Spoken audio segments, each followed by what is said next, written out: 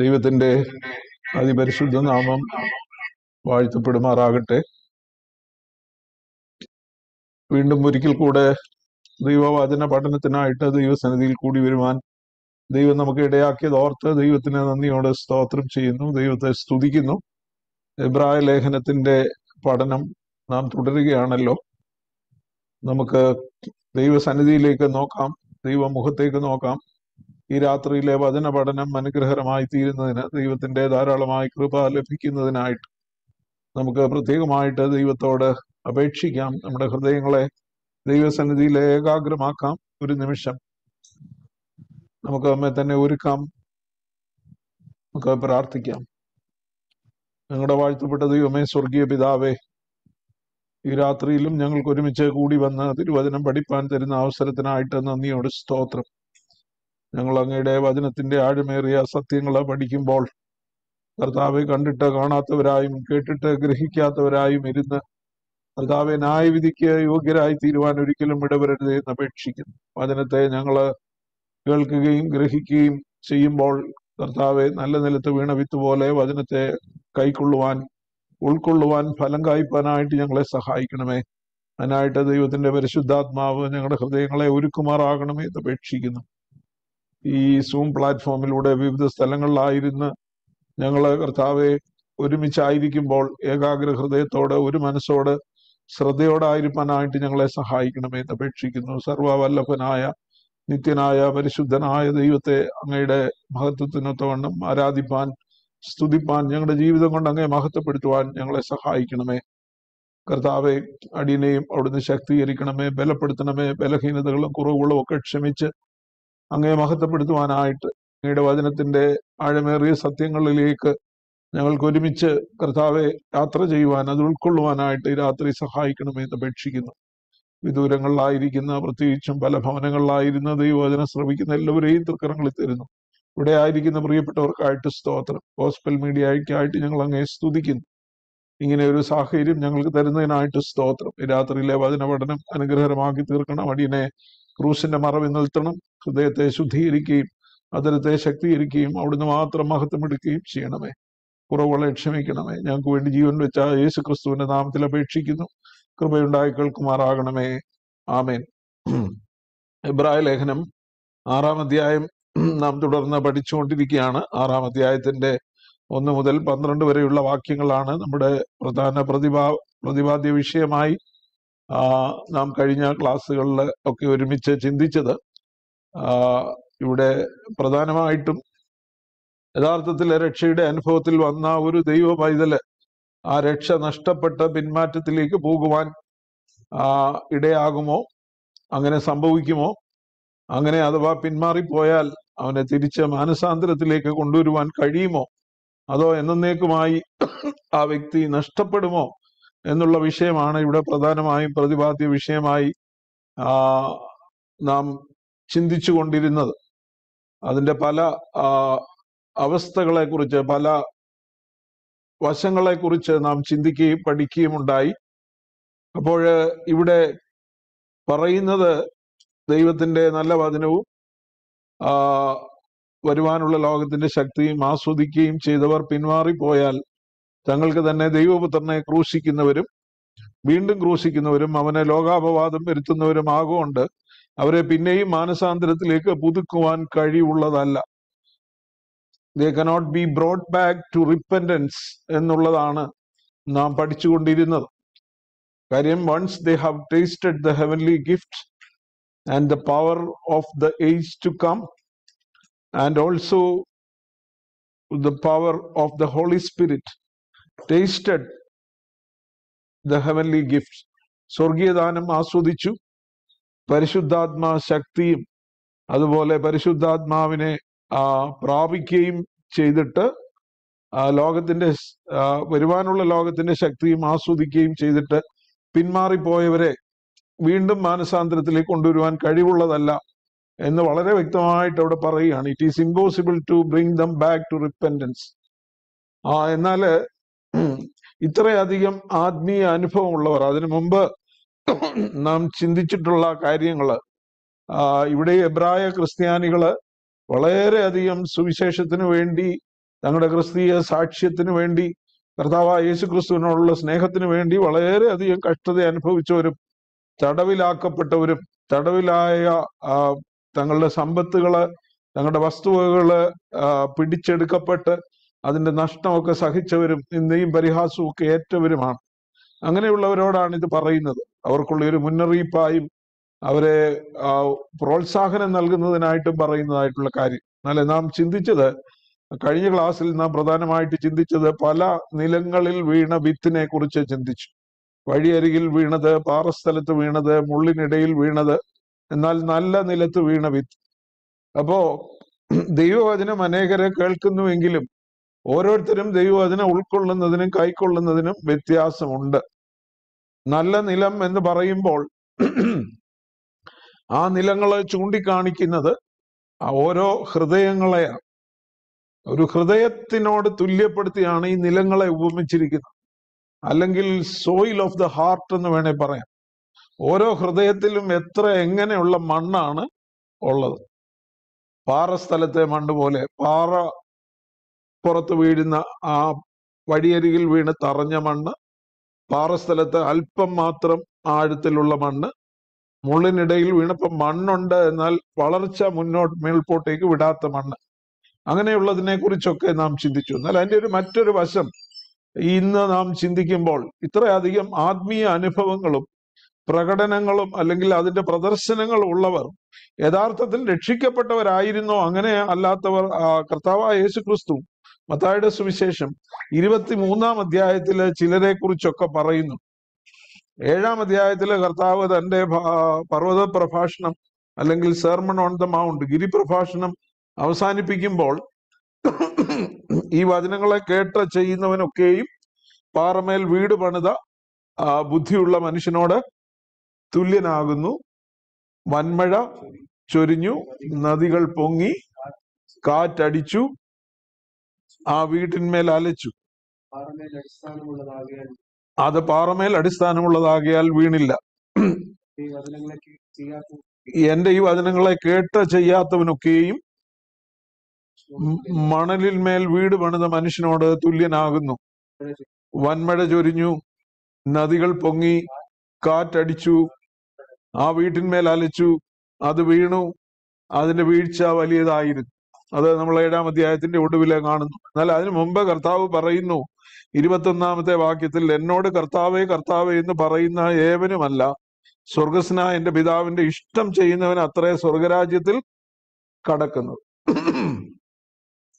കർത്താവേ കർത്താവേ എന്ന് പറയാൻ എളുപ്പമാണ്, അല്ലെങ്കിൽ അത് പ്രദർശിപ്പിക്കുവാൻ ഭക്തിയുടെ ബാഹ്യ പ്രകടനങ്ങള് ഉണ്ടാകുന്നത് വളരെ നമുക്കറിയാം.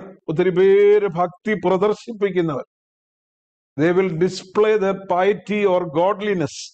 അവരുടെ ഭക്തി പ്രദർശിപ്പിക്കുന്നവരാണ്. എന്നാൽ കർത്താവ് വ്യക്തമായിട്ട് പറയുന്നു, എന്നോട് കർത്താവേ കർത്താവേ എന്ന് പറയുന്നവനല്ല, സ്വർഗസ്നായ എന്റെ പിതാവിന്റെ ഇഷ്ടം ചെയ്യുന്നവനാണ് സ്വർഗരാജ്യത്തിൽ കടക്കുന്നത്. എന്നിട്ട് പിന്നെ പറയുകയാണ്, നിന്റെ നാമത്തിൽ ഞങ്ങൾ പ്രവചിക്കുകയും നിന്റെ നാമത്തിൽ ഭൂതങ്ങളെ പുറത്താക്കുകയും നിന്റെ നാമത്തിൽ വളരെ വീര്യപ്രവർത്തികൾ പ്രവർത്തിക്കുകയും ചെയ്തില്ലയോ എന്ന് പലരും ആ നാളിൽ എന്നോട് പറയും. ഞാൻ അവരോട്, ഞാൻ ഒരു നാളും നിങ്ങളെ അറിഞ്ഞിട്ടില്ല, അധർമ്മം പ്രവർത്തിക്കുന്നവരെ എന്നെ വിട്ടുപോകുവീൻ എന്ന് തീർത്ത് പറയും. അങ്ങനെ പറഞ്ഞിട്ടാണ് കർത്താവ് പറയുന്നത്, മണലിന്മേലാണോ പാറസ്ഥലത്താണോ വീട് പണിയുന്നതെന്ന് ഓരോരുത്തരും ചിന്തിച്ചു കൊള്ളുവാൻ.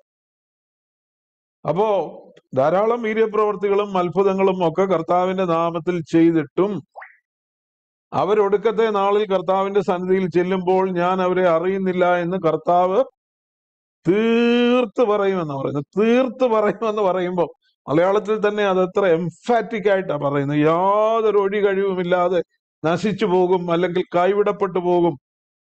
അപ്പൊ ഈ ബാഹ്യ പ്രദർശനങ്ങളെ അടിസ്ഥാനമാക്കിയല്ല കർത്താവ് ഒരുവന് സ്വർഗരാജ്യത്തിലേക്ക് പ്രവേശനം അനുവദിക്കുന്നത്.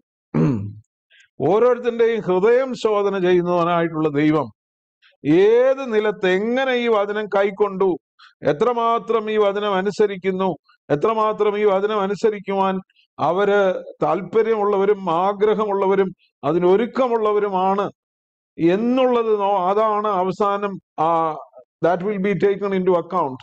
അത് കണക്കിലെടുത്തായിരിക്കും ഓരോരുത്തർക്കും സ്വർഗരാജ്യത്തിലേക്കുള്ള പ്രവേശനം അനുവദിക്കുന്നത്. അപ്പോ പിന്നെയും കർത്താവ് മത്തായിയുടെ സുവിശേഷം 23-ാം അധ്യായത്തിന്റെ 15-ാമത്തെ വാക്യത്തില് ഇങ്ങനെയുള്ള ചിലരെ കുറിച്ച് പറയുന്നത് നമുക്ക് കാണാനായിട്ട് കഴിയും. മത്തായിയുടെ സുവിശേഷം 23:15 അവിടെ പറയുന്നു,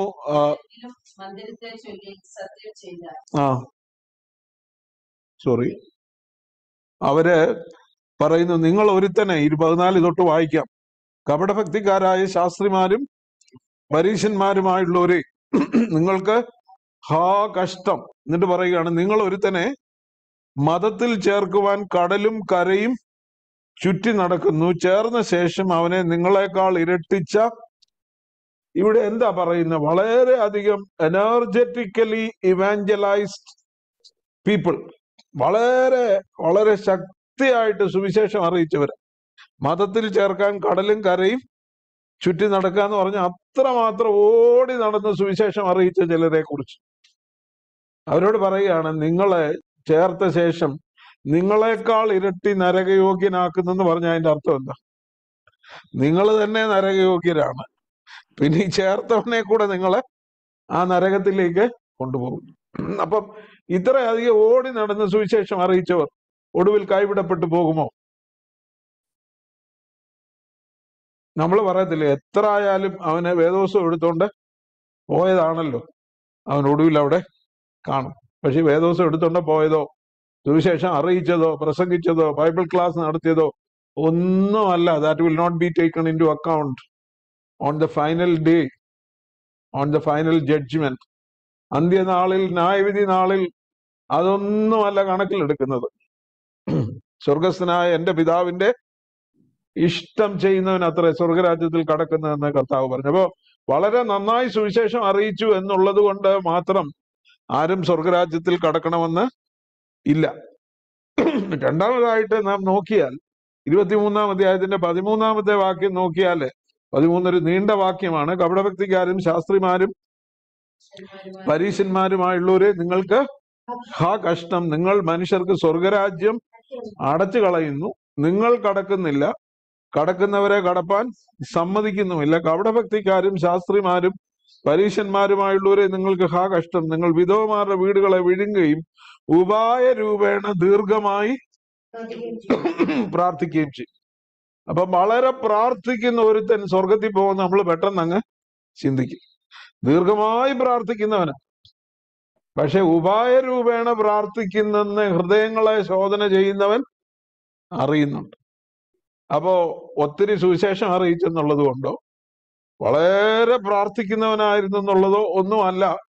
പ്രാർത്ഥിക്കണ്ടെന്നോ സുവിശേഷം അറിയിക്കണ്ടെന്നോ ഉള്ള നെഗറ്റീവ് മീനിങ് ആരും എടുക്കരുത്. പക്ഷേ ഹൃദയങ്ങളെ പരിശോധിക്കുന്ന ദൈവം, ദൈവത്തിന്റെ ഇഷ്ടമാണോ നാം ചെയ്തത് എന്നുള്ളതാണ് അന്ത്യന്യായവിധി നാളിൽ കണക്കിലെടുക്കുന്നതെന്ന് വളരെ വ്യക്തമായിട്ട് പറയും. ദീർഘമായി ആകർഷകമായി പ്രാർത്ഥിച്ചവരൊക്കെ സ്വർഗത്തിൽ കാണുമെന്ന് നാം വിചാരിക്കും. അതുകൊണ്ടാണ് സ്വർഗത്തെക്കുറിച്ച് പറയുന്നത്, heaven will be A place of big surprises. സ്വർഗം വലിയ അത്ഭുതങ്ങളുടെ സ്ഥലമായിരിക്കും. നമ്മൾ ഉദ്ദേശിച്ച പലരും അവിടെ കണ്ടെന്ന് വരത്തില്ല, നമ്മൾ ഉദ്ദേശിക്കാത്ത പലരും അവിടെ കണ്ടെന്നും വരും. അപ്പോ മാത്രവുമല്ല, അവർക്ക് വേറൊരു 23-ാം അധ്യായത്തിന്റെ 23-ാമത്തെ വാക്യത്തിൽ ഈ കപടഭക്തിക്കാരെ കുറിച്ച്, ഇത് പരീശന്മാരെ കുറിച്ചും ശാസ്ത്രിമാരെ കുറിച്ചുമാണ് പറയുന്നതെന്ന് പറഞ്ഞ് നാം പലപ്പോഴും തള്ളിക്കളയാറുണ്ട്. പക്ഷേ നമ്മളും ഇത് എത്രമാത്രം നമ്മുടെയൊക്കെ ജീവിത അനുഭവങ്ങളിൽ ഇതൊന്ന് തട്ടിച്ചു നോക്കണം. നമ്മൾ പ്രാർത്ഥിക്കുന്ന എന്തിനാണ്? നമ്മൾ സുവിശേഷം അറിയിക്കുന്ന എന്തിനാണ്? അതിന്റെയൊക്കെ മോട്ടീവ്സ് എന്താണെന്ന്, അതിന്റെ പിമ്പിലെ ഉദ്ദേശം എന്താണെന്ന് അറിയുന്നവനായ ഒരു ദൈവത്തിന്റെ സന്നിധിയിലാണ് നാം ആയിരിക്കുന്നത്. ഇവിടെ 23-ൽ പറയുന്നു, മത്തായി 23, കപടഭക്തിക്കാരും ശാസ്ത്രിമാരും പരീശന്മാരുമായുള്ളവരെ നിങ്ങൾക്ക് കഷ്ടം, നിങ്ങൾ തുളസി, ചതകുപ്പ, ജീരകം ഇവയിൽ പതാരം കൊടുക്കുകയും ന്യായം, കരുണ, വിശ്വസ്തത ഇങ്ങനെ ന്യായപ്രമാണത്തിൽ ഘനമേറിയവ ത്യജിച്ചു കളയുകയും ചെയ്യുന്നു. വളരെ കൃത്യമായി ദശാംശം മാറ്റി വെക്കുന്നവരെ. ഞാൻ പറഞ്ഞല്ലോ, ഇത് ശാസ്ത്രിമാരും പരീശന്മാരും എന്നാണ് കർത്താവോട് പറയുന്നതെങ്കിലും ഇത് നമ്മുടെ ജീവിതത്തിൽ നമ്മളെക്കുറിച്ച് തന്നെ നാം ഒന്ന് വിലയിരുത്തേണ്ട പാസേജസ് ആണ്, വേദഭാഗങ്ങളാണ്.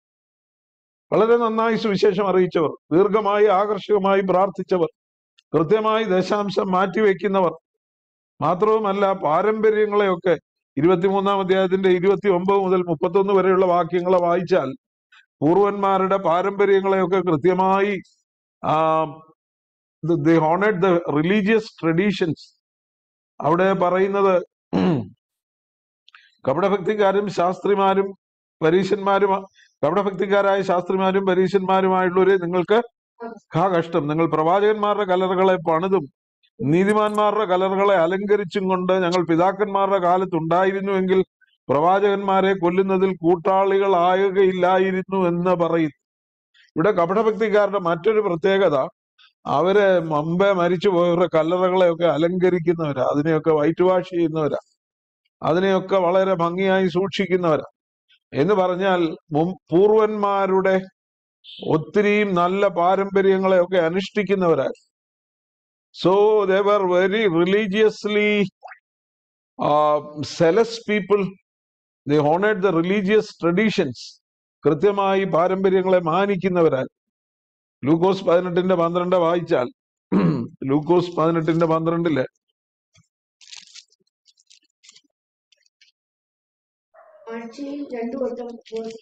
ആഴ്ചയിൽ 2 വട്ടം ഉപവസിക്കുന്നു, നേടുന്നതിലൊക്കെയും പതാരം 10-1 ദശാംശം കൊടുക്കുന്നവർ. അപ്പോ അവരെയും കർത്താവ് നരകയോഗ്യരെന്നാ വിളി. ആഴ്ചയിൽ 2 വട്ടം ഉപവസിക്കുന്നു. അപ്പോ ഞാൻ പറയുമ്പോഴ് അതിന്റെ ഒരു മറുവശം എടുത്ത് ഉപവസിക്കുന്നത് തെറ്റാണ്, സുവിശേഷം അറിയിക്കുന്നത് തെറ്റാണ്, ദീർഘമായി പ്രാർത്ഥിക്കുന്നത് തെറ്റാണ്, അല്ലെങ്കിൽ നല്ല പാരമ്പര്യങ്ങളെ അനുഷ്ഠിക്കുന്നത് തെറ്റാണെന്ന് ആരും ചിന്തിച്ചു പോകരുത്. പക്ഷെ ഇതൊന്നും ചെയ്തതുകൊണ്ട് ആരും ദൈവത്തെ പ്രസാദിപ്പിക്കുന്നവരായി തീരുകയില്ല. അതാണ് നാം ഇവിടെ മനസ്സിലാക്കേണ്ടത്. യഥാർത്ഥ ആത്മീയ അനുഭവങ്ങൾ ഇല്ലാതെ, യഥാർത്ഥമായി കർത്താവായ യേശു ക്രിസ്തുവിനെ ഹൃദയപൂർവ്വം പിൻപറ്റാത്തവർ, ബാഹ്യമായ എന്തെല്ലാം പ്രകടനങ്ങളോ പ്രദർശനങ്ങളോ ഉണ്ടെങ്കിലും അന്ത്യനായ വിധി നാളിൽ ഒടുവിൽ കണക്കിലെടുക്കുമ്പോൾ ഞാൻ നിങ്ങളെ അറിയുന്നില്ല എന്ന് തീർത്തു പറയുന്ന ഒരനുഭവത്തിലായിത്തീരുമോ എന്ന് നാം നമ്മെ തന്നെ ശോധന ചെയ്യുന്നു. കർത്താവ് അന്നത്തെ കാലത്തെ പരീശന്മാരെ കുറിച്ചും ശാസ്ത്രിമാരെ കുറിച്ചും അവരുടെ കപടഭക്തിയെ കണ്ട് കർത്താവ് ഇത് പറയുന്നുവെങ്കിൽ, ഇന്നും കപടഭക്തിക്ക് ഒരു മാറ്റവും ഇല്ല. ഇന്ന് പരീശനെന്നോ ശാസ്ത്രി എന്നോ പേരുള്ളവര് ഇല്ലെങ്കിലും ഇന്ന് ഇത്രയധികം ആത്മീയ ലക്ഷണങ്ങൾ ഉള്ളവരെയൊക്കെ നമ്മൾ എന്താ വിളിക്കുന്നത്?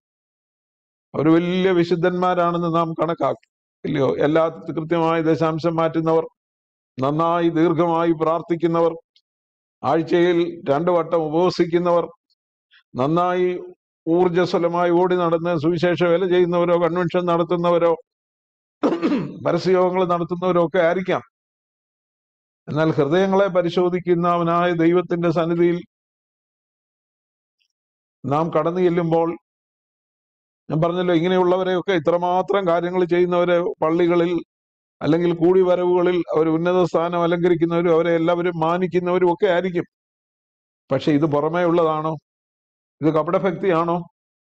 മണൽമേലാണോ അടിസ്ഥാനമിട്ടിരിക്കുന്നത് എന്ന് ശോധന ചെയ്യുന്ന ഒരു ദിവസം. പുതിയ നിയമത്തിലെ നമുക്ക് കാണുന്നതായിട്ടുള്ള നല്ലൊരു ഉദാഹരണം ദേമാസിനെ കുറിച്ചാണ്. ദേമാസിനെ കുറിച്ച് അപ്പോസ്തലനായ പൗലോസ് 2 തീമോഥെയോസ് 4-ാം അധ്യായത്തിന്റെ 10-ാമത്തെ വാക്യത്തിൽ പറയുന്നു. 2 തീമോഥെയോസ് 4:10.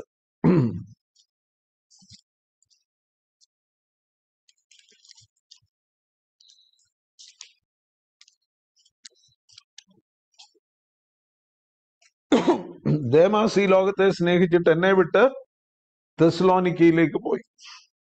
ഡീമാസ് loved the world and left me and went to Thessalonica.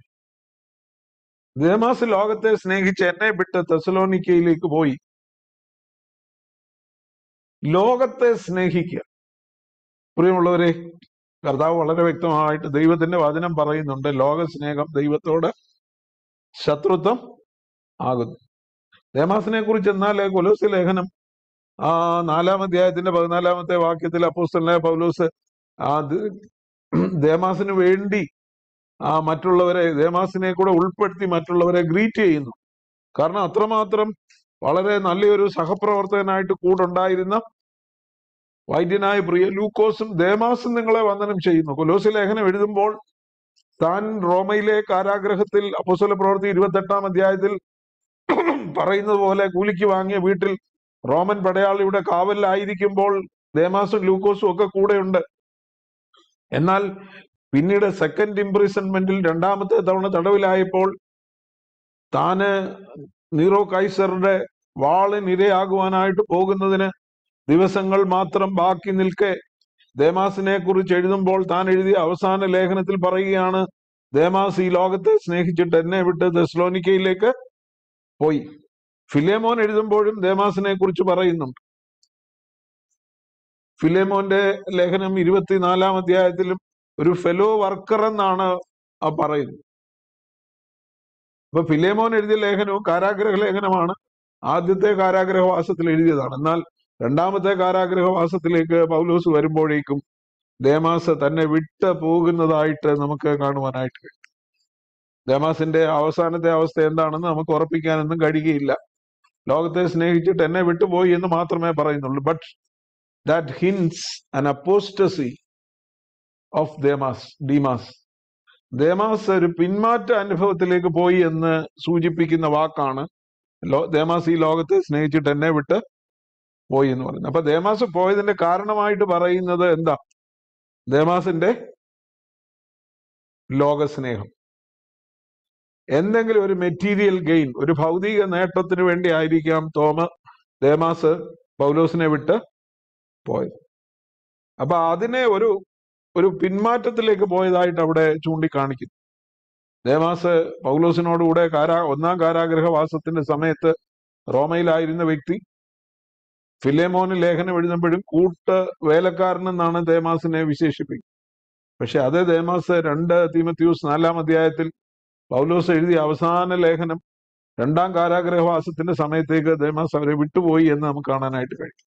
അപ്പോ ഇതെല്ലാം കൂടെ ഒരുമിച്ച് കണക്കാക്കുമ്പോൾ നമ്മുടെ ഹൃദയത്തിന്റെ മണ്ണ് എപ്രകാരമുള്ള മണ്ണാണെന്നാണ് പ്രശ്നം, അല്ലെ? തിരിച്ച് നാം മത്തായിയുടെ സുവിശേഷത്തിലും മർക്കോസിന്റെ സുവിശേഷത്തിലും ഒക്കെ മർക്കോസ് 4:16 മുതൽ 19 വരെയുള്ള വാക്യങ്ങളിലും ഒക്കെ വായിക്കുമ്പോൾ നമ്മുടെ ഹൃദയത്തിന്റെ മണ്ണ്, സോയിൽ ഓഫ് ദ ഹാർട്ട് എന്ന് പറഞ്ഞാൽ എപ്രകാരമാണ് വചനം കൈക്കൊള്ളുന്നത് എന്നുള്ളതാണ്. അത് ഈ പറഞ്ഞതൊക്കെ പറവുകൾ വന്നെടുത്തോണ്ട് പോകുന്ന മണ്ണാണോ? അതോ ഒരു ചൂട് വരുമ്പോൾ, ഒരു വെള്ളമില്ലാതെ വരുമ്പോൾ പെട്ടെന്ന് ഉണങ്ങിപ്പോകുന്ന പാറസ്ഥലത്തെ മണ്ണ് പോലെയാണോ? അതോ വളർച്ചയൊക്കെ ഉണ്ടാകും, പക്ഷെ വളർന്ന് മേൽപോട്ട് വരാൻ സമ്മതിക്കാതെ ലോകസ്നേഹവും ധനമോഹവും എല്ലാം ഞെരുക്കി വളർച്ച ഇല്ലാതാക്കി തീർക്കുന്ന മണ്ണാണോ? അതോ 100, 60, 30 മേനിയെങ്കിലും വിളയിക്കുന്ന നല്ല മണ്ണാണോ? അതാണ് ഒടുവിൽ ടെസ്റ്റ് എടുക്കുന്നത്. പ്രിയമുള്ളവരെ, നാം പലപ്പോഴും ഒരു വ്യക്തിയെ കണ്ട്, പ്രത്യേകിച്ചും ഒരു വ്യക്തിയുടെ മരണസമയത്ത് ആ വ്യക്തിയെ കുറിച്ച് നല്ലത് മാത്രമേ നമ്മൾ പറയാറുള്ളൂ. തീർച്ചയായിട്ടും അങ്ങനെ ആയിരിക്കും. എങ്ങനെയെങ്കിലും ഒരു നല്ല കാര്യം അദ്ദേഹത്തെ കുറിച്ച് പറയാനുണ്ടെങ്കിൽ അത് കണ്ടുപിടിച്ച് സാധാരണ എല്ലാവരും പറയും. എന്നിട്ട് നാം പറയും അവർ നിത്യതയിൽ കാണപ്പെടുമെന്നും പറയും. പക്ഷേ നമുക്കതൊന്നും, we cannot judge that person's eternal destiny from this side of eternity. നിത്യതയുടെ ഈ വശത്തിരുന്നു കൊണ്ട് പലപ്പോഴും ആരുടെയും നിത്യതയെക്കുറിച്ചൊരു തീരുമാനം പറയുവാൻ നമുക്ക് കഴിഞ്ഞെന്ന് വരത്തില്ല. ദൈവം അത് നമ്മിൽ നിന്നും ആഗ്രഹിക്കുന്നുമില്ല. എന്നാൽ നാം എന്താണ് ചെയ്യേണ്ടത് എന്നുള്ളത് എബ്രായ ലേഖനത്തിൽ തുടർന്ന് പറയും. അപ്പൊ ഇവിടെ രക്ഷ നഷ്ടപ്പെടുവാൻ സാധ്യതയുണ്ടെന്നുള്ള ഒരു ശക്തമായ വാണിങ് ഇവിടെ കൊടുക്കുമ്പോൾ അതിന്റെ ഒരു വശം കൂടെ നാം ചിന്തിക്കണം. ഇങ്ങനെയൊക്കെ ചെയ്താൽ രക്ഷ നഷ്ടപ്പെടുവോ? മാനസാന്തരത്തിലേക്ക് പുതുക്കുവാൻ കഴിവുള്ളതല്ല, വീണ്ടും തിരിച്ചു കൊണ്ടുവരാൻ കഴിയത്തില്ല എന്നൊക്കെയുള്ള ഒരു ശക്തമായ വാണിങ് ഇവിടെ കൊടുക്കുമ്പോൾ സാധാരണ എല്ലാവരും ചോദിക്കുന്ന ഒരു കാര്യമുണ്ട്. സംഭവിക്കാൻ സാധ്യതയില്ലാത്തൊരു കാര്യത്തെ കുറിച്ച് ഒരു മുന്നറിയിപ്പ് നൽകേണ്ട ആവശ്യമുണ്ടോ?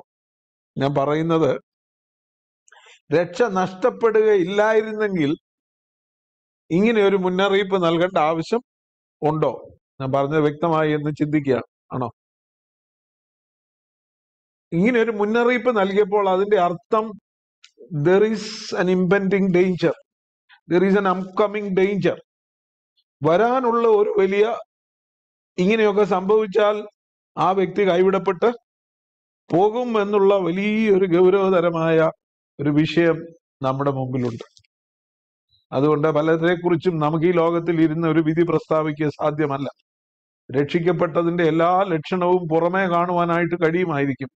പക്ഷെ ഹൃദയത്തെ ശോധന ചെയ്യുന്ന ദൈവത്തിന് മാത്രമേ അവസാനത്തെ ആ ഡെസ്റ്റിനേഷൻ എവിടെ ആയിരിക്കും എന്ന് തീരുമാനിക്കാനും ചിന്തിക്കുവാനും തീരുമാനിക്കുവാൻ ദൈവത്തിന് മാത്രമേ കഴിയുള്ളൂ.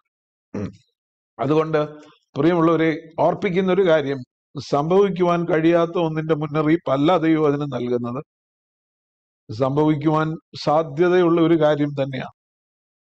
എന്നാൽ നാം എന്താണ് ചെയ്യുന്നത്? ഇവിടെ എബ്രായ ലേഖനം 6-ാം അധ്യായത്തിന്റെ 9 മുതൽ 12 വരെയുള്ള വാക്യങ്ങളെ വായിച്ചാൽ 9-ാമത്തെ വാക്യം, എന്നാൽ പ്രിയമുള്ളവരെ, ഞങ്ങൾ ഇങ്ങനെ സംസാരിക്കുന്നുവെങ്കിലും നിങ്ങളെക്കുറിച്ച് ശുഭമേറിയതും രക്ഷയ്ക്ക് ഉതകുന്നതും വിശ്വസിക്കുന്നു. Even though we speak like this, though we speak in this way, yet in your case, beloved, we feel sure of better things, things that belong to salvation. ഇങ്ങനൊക്കെ ഞങ്ങൾ പറയുന്നെങ്കിലും, ഇത്രയും വലിയൊരു മുന്നറിയിപ്പുണ്ട്, ഇത്രയും വലിയൊരു അപകടമുണ്ട് എന്നൊരു വലിയ മുന്നറിയിപ്പ് ഞങ്ങൾ നൽകുന്നെങ്കിലും ഞങ്ങൾ നിങ്ങളെ കുറിച്ച് ചിന്തിക്കുന്നത് നല്ല കാര്യം തന്നെ, അല്ലയോ? ഞങ്ങൾ നിങ്ങളെക്കുറിച്ച് ചിന്തിക്കുന്നത് എന്താ? ശുഭമേറിയതാ, better things, good things, that you will not fall back. നിങ്ങൾ കൈവിടപ്പെട്ടു പോകത്തില്ല, നിങ്ങൾ പിന്മാറ്റത്തിലേക്ക് പോകത്തില്ല എന്ന് തന്നെയാണ് ഞങ്ങൾക്ക് നിങ്ങളെക്കുറിച്ചുള്ള ചിന്തയും പ്രത്യാശയും എല്ലാം തന്നെ. ആ വാക്യം വളരെ ശ്രദ്ധിക്കണം, എല്ലാവരും നോക്കേണ്ടതായിട്ടുള്ളൊരു വാക്യം. ഇവിടെ പറയുന്നു, ദോ V speak in this way, yet in your case, beloved, നിങ്ങളുടെ കാര്യത്തിൽ, yet in your case, beloved, പ്രിയമുള്ളവരെ, we feel sure of better things. നിങ്ങളെക്കുറിച്ച് വളരെ ശുഭപ്രതീക്ഷ ഞങ്ങൾക്കുണ്ട്, നിങ്ങളെക്കുറിച്ച് നല്ല പ്രത്യാശ ഞങ്ങൾക്കുണ്ട്. Things that belong to salvation. എന്തിനെ കുറിച്ചുള്ള പ്രത്യാശയാ?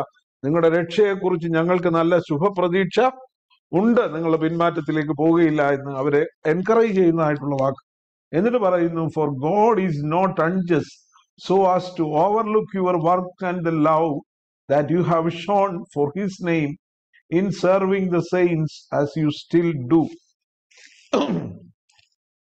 ഇവിടെ ഒരു സ്ട്രോങ് വാർണിംഗ് കൊടുത്തിട്ട് ഞാൻ 9-ാമത്തെ വാക്യത്തെ കുറിച്ച് തന്നെ പറയുകയാണ്. After giving A strong warning, ഒരു വലിയ ശക്തമേറിയ മുന്നറിയിപ്പ് കൊടുത്തിട്ട് ഇപ്പോൾ പറയുമ്പോൾ അതിന്റെ അർത്ഥം കൊടുത്ത മുന്നറിയിപ്പിന് ഗൗരവമില്ലെന്നല്ല, അല്ലേ? നിങ്ങളെക്കുറിച്ച് നല്ലത് തന്നെ ഞങ്ങൾ ചിന്തിക്കുന്നു എന്ന് പറയുമ്പം ഇത്രയും നേരം ഞങ്ങൾ പറഞ്ഞതൊക്കെ വലിയ കാര്യമായിട്ട് നിങ്ങൾ എടുക്കണ്ട എന്നുള്ള അർത്ഥത്തിലല്ല, കാര്യമായിട്ട് തന്നെ നിങ്ങൾ എടുക്കണം. പക്ഷേ ഇവിടെ എന്താണ് എബ്രായ ലേഖനകർത്താവ് ചെയ്യുന്നത്? എബ്രായ ലേഖനകർത്താവ് ചെയ്യുന്നത്, ഹീസ് എൻകറേജിങ് ദി സെയിൻസ്, ഈ വിശുദ്ധന്മാരെ, ഈ വിശ്വാസികളെ അവന് പ്രോത്സാഹിപ്പിക്കുക, ഉത്തേജിപ്പിക്കുക. Struggling believers needs encouragement. അത് നാം മനസ്സിലാക്കേണ്ടതായിട്ടുള്ളൊരു കാര്യം. എപ്പോഴും പിന്മാറ്റത്തിലേക്ക് പോകുവാൻ സാധ്യതയുള്ള ഒരു വ്യക്തിയെ, അല്ലെങ്കിൽ അതിന്റെ പ്രലോഭനം അനുഭവിക്കുന്ന ഒരു വ്യക്തിയെ, ആ പ്രശ്നത്തിലേക്ക് ആയിരിക്കുന്ന ഒരു വ്യക്തിയെ നാം എന്തോ ചെയ്യണം? നാം കൈവിടരുത്, നാം പ്രോത്സാഹിപ്പിക്കണം. അവനെക്കുറിച്ച് കുറച്ച് ഇതൊക്കെ വരും, ഇതൊക്കെ വന്ന് പറ്റും, ഇതൊക്കെ നിനക്ക് സംഭവിക്കും എന്ന് പറഞ്ഞ് അവിടെ കൊണ്ട് അവസാനിപ്പിക്കുകയല്ല. നിങ്ങളെക്കുറിച്ച് ഞങ്ങൾക്ക് ശുഭപ്രതീക്ഷയുണ്ട്, നിങ്ങളുടെ രക്ഷയെക്കുറിച്ച് ഞങ്ങൾക്ക് ശുഭപ്രതീക്ഷയുണ്ട് എന്ന് പറഞ്ഞ് പ്രോത്സാഹിപ്പിക്കുക. കഷ്ടപ്പെടുന്ന വിശ്വാസികൾക്ക്, പ്രലോഭനം അനുഭവിക്കുന്ന വിശ്വാസികൾക്ക്, പ്രതിസന്ധി ഘട്ടങ്ങളിലായിരിക്കുന്ന വിശ്വാസികൾക്ക് എൻകറേജ്മെന്റ് ആവശ്യമാണ്. നമ്മൾ പലപ്പോഴും അതങ്ങ് മറന്നുപോകും. നമ്മൾ ന്യായവിധിയൊക്കെ പ്രഖ്യാപിച്ചിട്ട്, അല്ലെങ്കിൽ ശിക്ഷാവിധിയൊക്കെ പ്രഖ്യാപിച്ചിട്ട് അവരെ ഒന്ന് ഉത്സാഹിപ്പിക്കുന്ന, അവരെ ഒന്ന് നിലനിർത്തുവാൻ, അവർക്കൊരു കൈത്താങ്ങൽ കൊടുക്കുവാൻ ഉള്ളൊരു വാക്കുപോലും പറയാതെ പോകും. എബ്രായ ലേഖനകർത്താവ് അങ്ങനെയല്ല.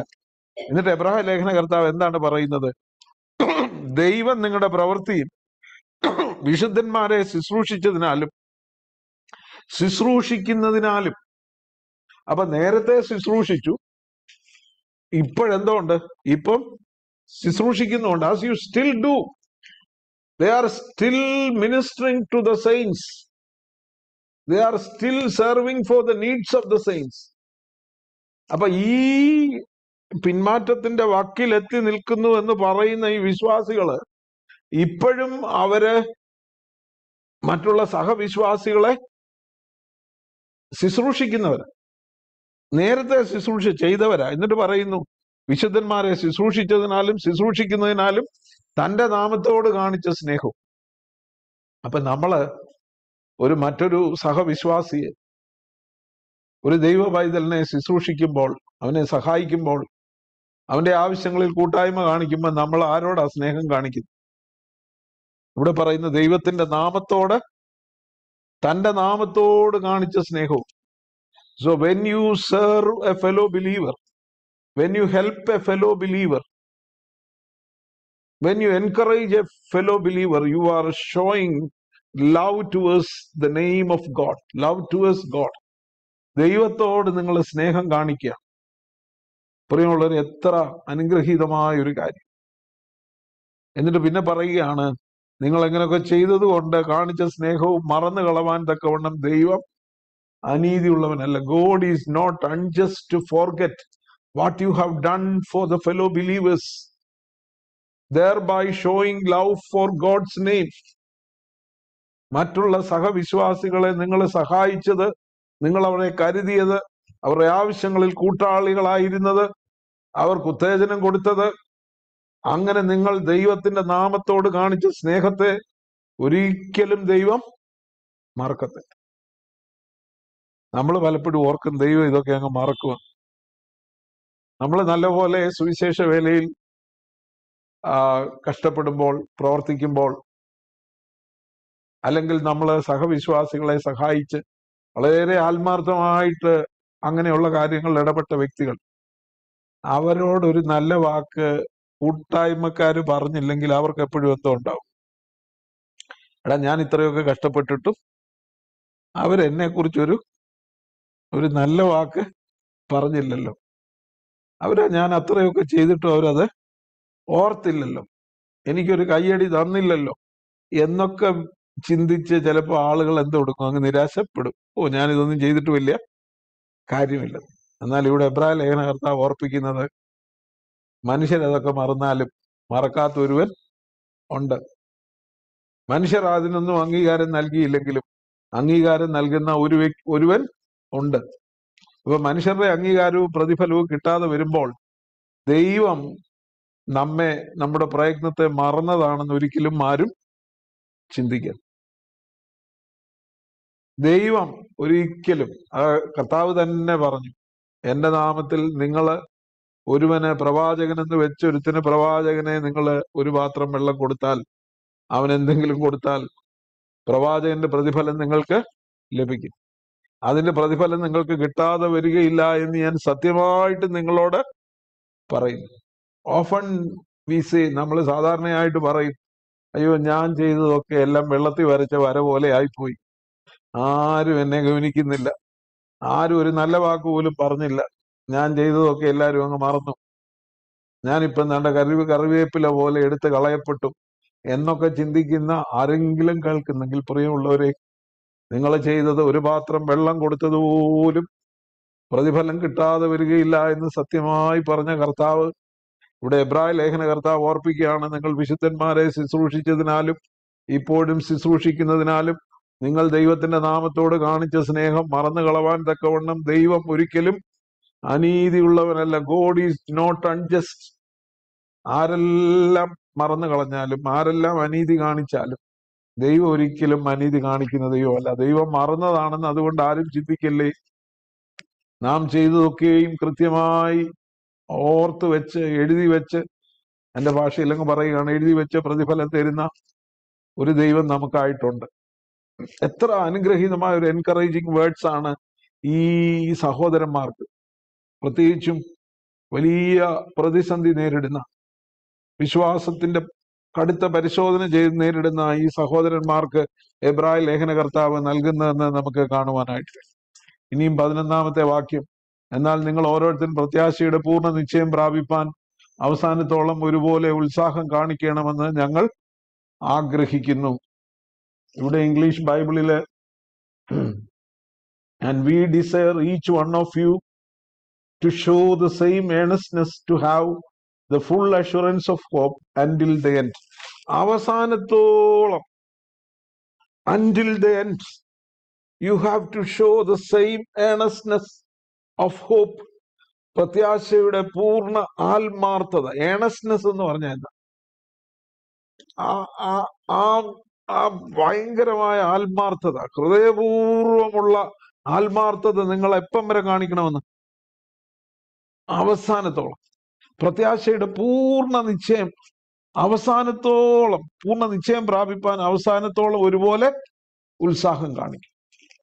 until the last breath, അവസാന നിമിഷം വരെ.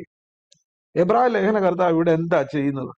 എബ്രായ ലേഖനകർത്താവ് പിന്മാറ്റത്തിലേക്ക് പോകുവാൻ പ്രേരിപ്പിക്കപ്പെടുന്ന, പ്രലോഭിപ്പിക്കപ്പെടുന്ന, ആ ശോധന അനുഭവിക്കുന്ന ഈ വിശ്വാസികളെ എന്താണ് ചെയ്യുന്നത്? പ്രസോൺ അൻറ്റിൽ ദ എൻഡ്, അവസാനം വരെയും ഒട്ടും വിടാതെ മുന്നോട്ടാഞ്ഞു നിൽക്കാൻ അവർ. പ്രസോൺ എന്ന് പറഞ്ഞാൽ ഇങ്ങനെ വിടാതെ നിന്നോണം.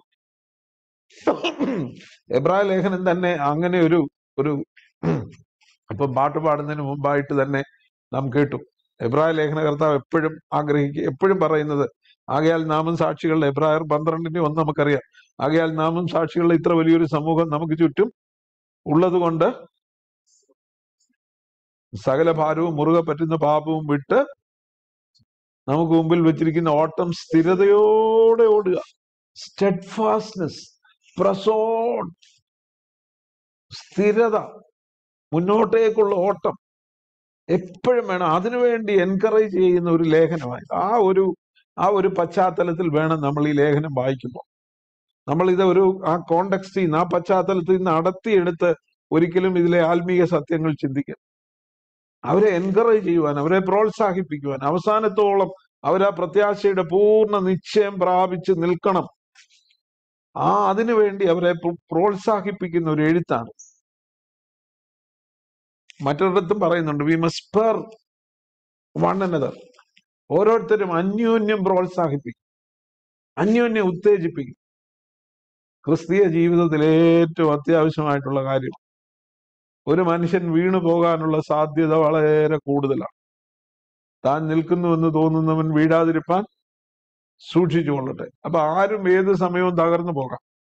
പക്ഷെ ഒരു കൈത്താങ്ങ്, ഒരു വാക്ക്, ഒരു ഉത്സാഹം, ഒരു പ്രോത്സാഹനം കൊടുക്കാനായിട്ട് നിരാശപ്പെടുന്നവരെ, അല്ലെങ്കിൽ ആളുകൾ നിരാശപ്പെട്ടു പോകും. നമ്മളെപ്പോഴും പ്രോത്സാഹനത്തിന്റെ വാക്കുകൾ, നിരാശ ഒഴിവാക്കുന്ന വാക്കുകൾ, നമ്മുടെ സഹവിശ്വാസികളെ അവര് വീഴാതെ, അവരെന്നോടൊപ്പം ഈ ഓട്ടം ഓടി. ഇപ്പൊ നാം പാടിയ ഒരു പാട്ടുണ്ടല്ലോ, സിയോൻ സഞ്ചാരി ഞാൻ, യേശുവിൽ ചാരി ഞാൻ പോകുന്നു കുരിശിന്റെ പാതയിൽ. മോക്ഷയാത്രയാണിത്, മോക്ഷയാത്രയാണ്. മോക്ഷയാത്രയിൽ എന്നെ നേടുന്ന സന്തോഷം ഓർക്കണം. വിശ്വാസത്തിന്റെ നായകനും പൂർത്തി വരുത്തുന്നവനുമായ യേശുവിനെ ധ്യാനിച്ചും മാനിച്ചും സേവിച്ചും മുൻപോട്ട് പോകണം. മാത്രമല്ല, സഹവിശ്വാസികളുടെ പരസ്പരം കൈത്താങ്ങൽ നൽകി, പരസ്പരം ഉത്സാഹിപ്പിച്ച്, പരസ്പരം ഉത്തേജിപ്പിച്ച് ഈ ഓട്ടം സ്ഥിരതയോടെ ഓടണം. അതാണ് ഇവിടെ എബ്രായ ലേഖനകർത്താവ് പറയുന്നു, നിങ്ങൾ പണ്ട് ശുശ്രൂഷിച്ചതും ഇപ്പോഴത്തെ നിങ്ങളുടെ ശുശ്രൂഷയും ഒന്നും ദൈവം മറന്നു കളയുന്നില്ല. ദൈവം അതൊന്നും മറന്നു കളയുവാൻ തക്കവണ്ണം അനീതിയുള്ളവനല്ല. നിങ്ങളെക്കുറിച്ച് ഞങ്ങൾക്ക് വളരെ ശുഭപ്രതീക്ഷയുണ്ട്. നിങ്ങൾ നിങ്ങളുടെ രക്ഷയിൽ നിലനിൽക്കുമെന്നുള്ള ശുഭപ്രതീക്ഷയുണ്ട്. നിങ്ങൾ ചെയ്ത ഒന്നും ദൈവം മറന്നു കളയുകയില്ല. മാത്രമല്ല, അവസാനത്തോളം നിങ്ങളെ നിരാശപ്പെടാതെ മുൻപോട്ടേക്ക് പോകണം എന്നുള്ളതാണ് ദൈവത്തിന്റെ വചനം ഓർപ്പിക്കുന്നത്. ഇനി അവസാനമായിട്ട് 12-ാമത്തെ വാക്യം കൂടെ നമുക്ക് വായിച്ചുകൊണ്ട് ഈ സെഷൻ അവസാനിപ്പിക്കാം.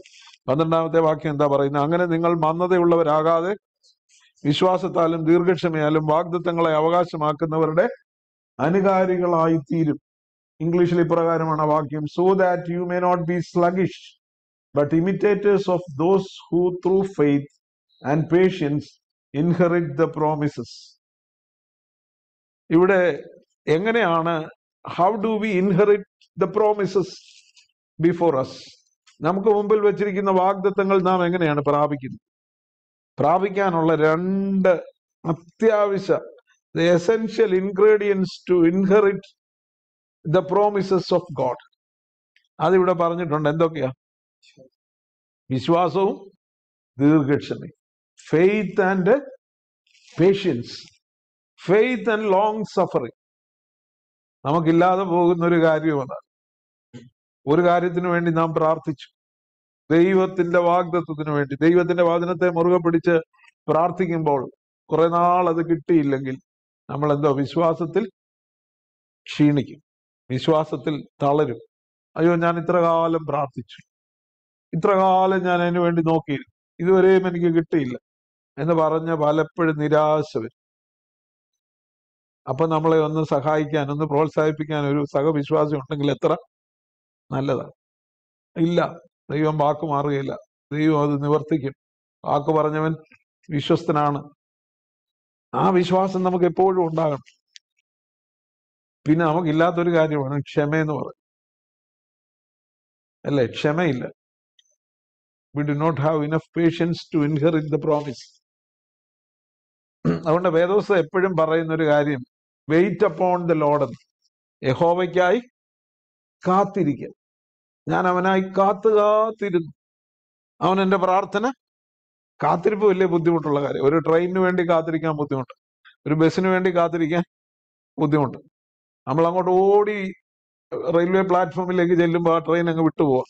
ഇനി അടുത്ത ട്രെയിൻ വരുന്ന 3 മണിക്കൂർ കഴിഞ്ഞ് നമ്മൾ എന്തോ എടുക്കും? അന്നേരത്തെ നമ്മുടെ പ്രതികരണങ്ങൾ അങ്ങനെയൊക്കെയാണ്. ചിലരൊത്തിരി ശാപവാക്കുകൾ അവരുടെ വായിൽ നിന്ന് വരും.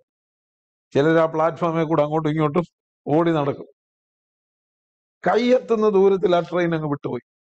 ഇനിയും നമുക്ക് അത്യാവശ്യം പോകണം, ഇനിയും 3 മണിക്കൂർ കഴിഞ്ഞേ ഉള്ള അടുത്ത ട്രെയിൻ. വേറെ ഓപ്ഷൻസ് ഒക്കെ ചിന്തിക്കും. കുറെ നേരം നമ്മളെ ശപിക്കും. രാവിലെ വീട്ടിൽ നിന്ന് ഇറങ്ങുന്നുണ്ടെങ്കിൽ ആരൊക്കെയാണോ നമ്മുടെ താമസത്തിന് കാരണക്കാരായി തീർന്ന് അതൊക്കെ ഓർത്തെടുത്ത്, അല്ലെങ്കിൽ ഇങ്ങോട്ട് വന്നപ്പോൾ ഒരു ട്രാഫിക് ബ്ലോക്ക് വന്നു, ആ ട്രാഫിക് ബ്ലോക്കിൽ ഒരു 2 മിനിറ്റ് അവിടെ കിടക്കേണ്ടി വന്നു. ആ 2 മിനിറ്റ് കൂടെ കിട്ടിയായിരുന്നെങ്കിൽ ഈ ട്രെയിൻ കിട്ടുമായിരുന്നു. എന്തെല്ലാം കാര്യങ്ങൾ നമ്മൾ അതിന്റെ പിന്നിൽ ചെയ്തു. ട്രെയിൻ അങ്ങ് പോവുകയും ചെയ്തു. അടുത്ത ട്രെയിൻ 3 മണിക്കൂർ കഴിഞ്ഞേ വരത്തുള്ളൂ. ഇനി മറ്റ് ഓപ്ഷൻസ് ഒന്നുമില്ല. ഇതെല്ലാം ചിന്തിച്ചിട്ട് ഒരു കാര്യവും ഇല്ല താനും. എങ്കിലും വായിൽ നിന്ന് ശാപവാക്കുകളോ അല്ലെങ്കിൽ മറ്റുള്ളവരെ പഴിക്കുകയോ ദുഷിക്കുകയോ നമ്മെ തന്നെ പഴിക്കുകയോ ദുഷിക്കുകയോ ഒക്കെ ചെയ്തുകൊണ്ടിരിക്കും. പക്ഷെ പ്രിയമുള്ളവരെ, ദൈവത്തിന്റെ വചനം ഓർപ്പിക്കുന്നത്, ദൈവം അവിടെയാണ്. That is the test of our faith.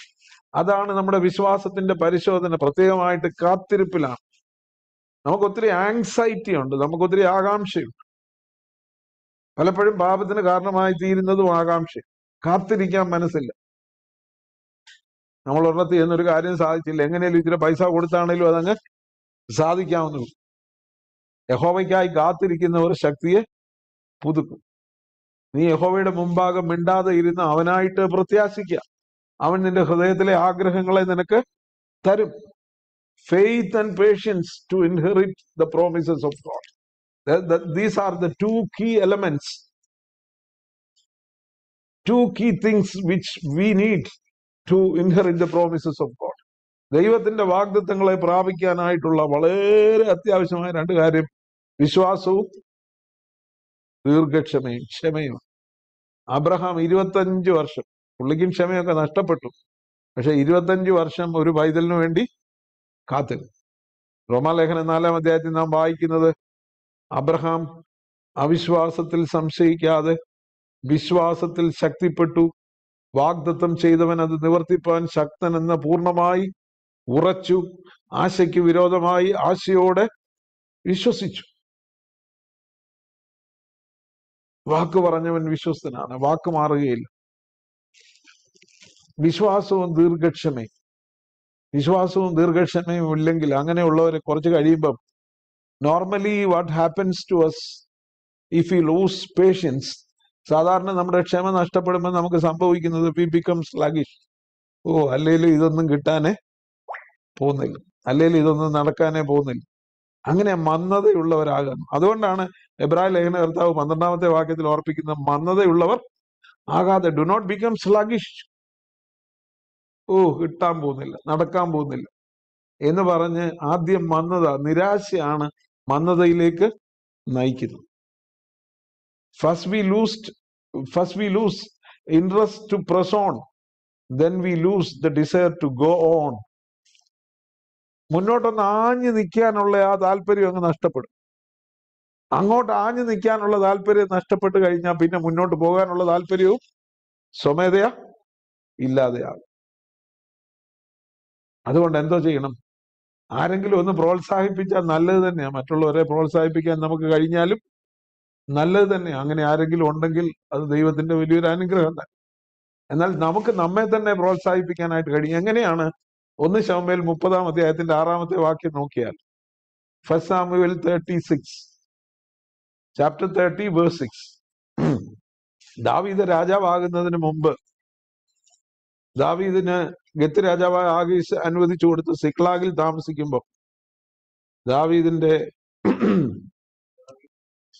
ദാവീദ് വലിയ കഷ്ടത്തിലായി. ജനത്തിൽ ഓരോരുത്തൻ ദാവീദിന്റെ കൂടെ ഉള്ളവരുടെ പുത്രന്മാരെയും പുത്രിമാരെയും ഭാര്യമാരെയും ഒക്കെ വന്ന് ശത്രുക്കൾ പിടിച്ചോണ്ട് പോയി. ദാവീദ് വലിയ കഷ്ടത്തിലായി. അവര് ദാവീദിനെ കല്ലെറിയണമെന്ന് ജനം പറഞ്ഞു. ബാക്കി വായിച്ചേ. ദാവീദോ തന്റെ ദൈവമായ യഹോവയിൽ ധൈര്യപ്പെട്ടു. David encouraged himself in the Lord. David encouraged himself in the Lord. ദാവീദോ തന്റെ ദൈവമായ യഹോവയിൽ തന്നെത്താൻ ധൈര്യപ്പെടും. നമുക്ക് തന്നെത്താൻ ധൈര്യപ്പെടുന്നത് നമ്മുടെ വിൽ പവറിലൊന്നും അല്ല കേട്ടോ. പലപ്പോഴും ആളുകൾ ചിന്തിക്കും, എനിക്ക് ഭയങ്കര ആ വിൽ പവർ ഉണ്ടായിരുന്നുണ്ട്, എനിക്ക് ആ ഭയങ്കര മനഃശക്തി ഉണ്ടായിരുന്നുണ്ട്, ഞാൻ അങ്ങ് ധൈര്യപ്പെട്ട് അത് നേടിയെടുത്തു. പ്രിയമുള്ളവരെ, നമ്മെ ധൈര്യപ്പെടുത്തുന്നത് ദൈവം തന്നെ. ദൈവത്തിൽ ധൈര്യപ്പെടും. ദാവീദോ എല്ലാരും കല്ലെറിയണമെന്ന് പറഞ്ഞ് കല്ലെടുത്ത് പിടിച്ചിരിക്കുക, ശവലിട്ട് ഓടിക്കുക. ഗത്ത് രാജാവായ ആകീശ് അനുവദിച്ച ഒരു സ്ഥലം സിക്ലാഗിൽ ചെന്ന് താമസിച്ചു. ഭാര്യമാരെയും പിള്ളേരെയും എല്ലാം പിടിച്ചോണ്ട് പോയി. തിരിച്ചു വന്നപ്പോ അവിടെ എല്ലാം തീ വെച്ച് ചുട്ടിരിക്കുക. ദാവീദ് വലിയ കഷ്ടത്തിലായി. എല്ലാരും കല്ലെറിയാൻ കൂടെ ഇതുവരെ നടന്നവര് കല്ലെറിയാനായിട്ട് കല്ലെടുത്തിരിക്കുമ്പോൾ ദാവീദോ ആ വാക്യം, that changes the whole course of the lateral events, പിന്നീടുള്ള സംഭവങ്ങളുടെ എല്ലാം ഗതി തിരിച്ചു വിട്ടത് ആ ഒറ്റ വാക്യം. ദാവീദ് പിന്നെ ചോദിക്കും ദൈവത്തോട്, ഞാൻ ഈ പരീക്ഷയെ പിന്തുടരണമോ? പിന്നെ നമുക്കറിയാം, പോകുന്ന വഴിക്ക് ഈ പിടിച്ചോണ്ട് പോയവരുടെ ഒരുത്തനെ, ഒരു മിസ്രൈമിനെ കണ്ടു. അവനോട് ചോദിച്ചു, വഴി കണ്ടുപിടിച്ച് പോയി എല്ലാം തിരിച്ചു മടക്കി കൊണ്ടുവരും. അന്നേരം ദാവീദ് തകർന്നു പോയായിരുന്നു എന്തെടുത്തെ?